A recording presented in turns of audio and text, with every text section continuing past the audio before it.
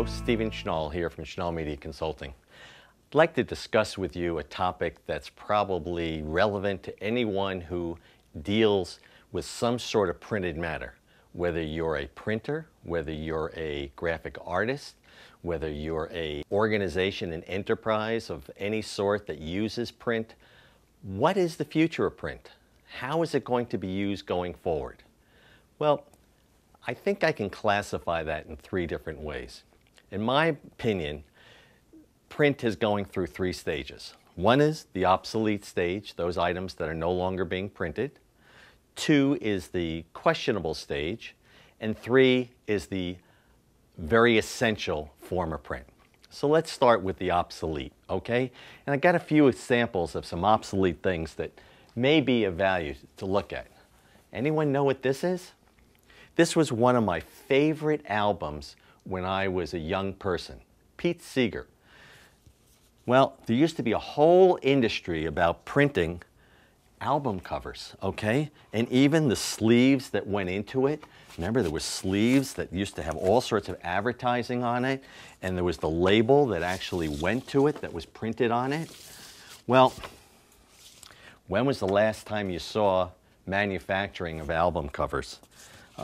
It's a business that no longer exists today. A couple other businesses that have similar types of obsolete characteristics.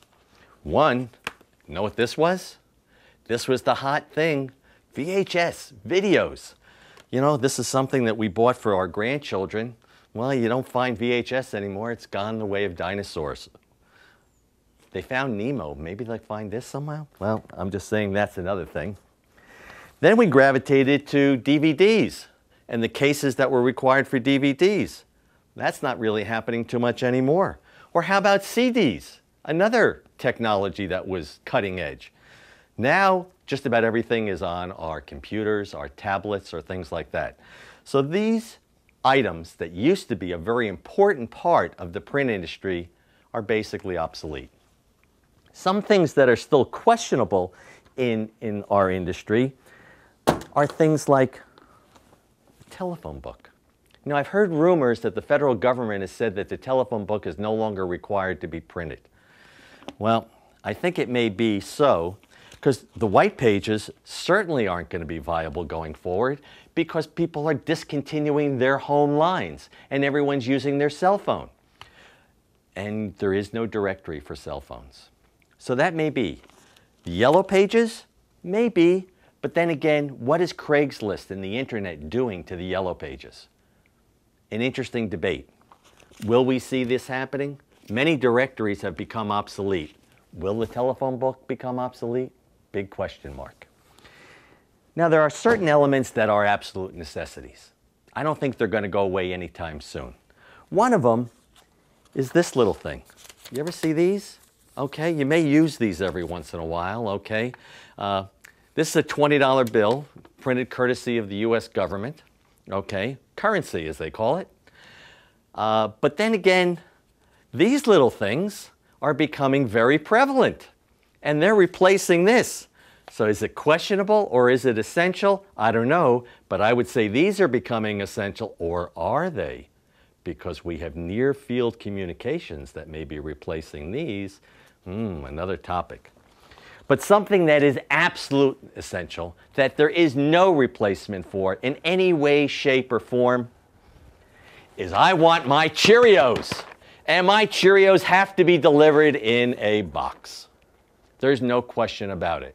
So when I look at this packaging, labeling, my favorite bottle of wine, I need to know the label. The year is very important, and is it a Cabernet Sauvignon, which is my favorite, and I do like Mondavi wine, so I just want to let you know. This is very important. So when we look at the printing industry, what is essential and what's dying away, we have to look very carefully. On the high end, we know that packaging and labeling is not going away because we can't deliver food, cosmetics, medicines in any other form. It has to be packaged and labeled. That is clear. No replacement for that. But the internet and mobile and tablet devices are replacing a lot of the things that we used to take for granted as printed things. Direct mail is another subject, but we'll come back to that later, because I don't think direct mail is necessarily going away, but printing a static piece that's going to 1,000,000 pieces may go away, because now we're looking at more personalized, more dynamic pieces that are relevant to the individual who's receiving it. Those are my opinions. You've got a thought on it. Please respond to my blog. All you got to do is hit the blog, and I'll be happy to respond. See you soon.